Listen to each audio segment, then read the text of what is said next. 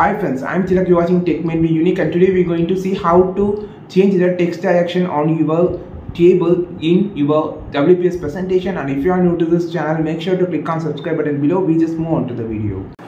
So how to change the text direction in the table in WPS presentation, that's going to show in this short video.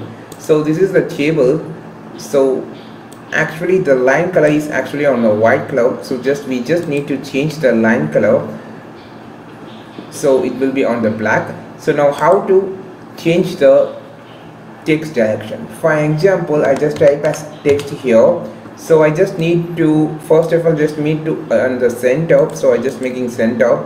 Now how to change the text direction? You will have the option of the table tool option here, and here the text direction. Just click on this drop menu. You will have an option to vertical direction right to left like this, or vertical direction left to right like this, or rotate 90 degree, rotate 270 degree like this.